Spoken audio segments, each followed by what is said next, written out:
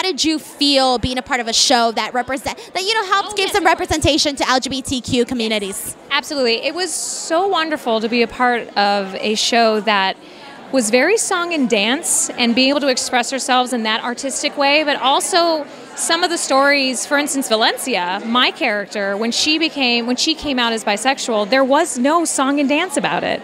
And that's what I loved about it. Pun intended. You know what I mean? Like, there was no song and dance about it. And my Aunt Sandra, when she came out to us when I was like in high school, there was no big song and dance about it. And all of us were like, okay, so when are you going? What are we having for dinner? And like, I loved that story is also being told. And it's such a great reminder that what GLAAD does for entertainment and for news is that what we put out there changes people's hearts.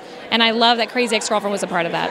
So when you found out that your character was going to be bisexual, I mean, obviously, I almost feel like you went back and thought about your aunt, but I want to know, how did you feel about your character and, being and portraying, somebody that's bisexual? I was so excited. I was so excited not to be able to play this role. I was excited for Valencia, period, that this woman who is so strong and so honest dug deeper into that, and she found a human being in front of her eyes that found her funny for the first time in her life. And it was so odd to Valencia that someone thought she was funny, and like, she never loved humor in the beginnings, if you remember. And I love that that's what she fell in love with, and it just so happened to be a woman. And I love that Aline Brosh McKenna and Rachel Bloom have always taken care of those stories. Do you think that playing your character Valencia has kind of transcended into your personal life, where you feel a little closer to the LGBTQ community?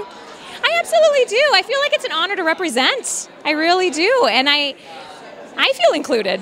I absolutely do. And I think the stories in the community that I've always loved and been a part of in the entertainment industry, for sure, has been able to express themselves in a way that changes people's hearts when they see it on their televisions or when they see it on their phones.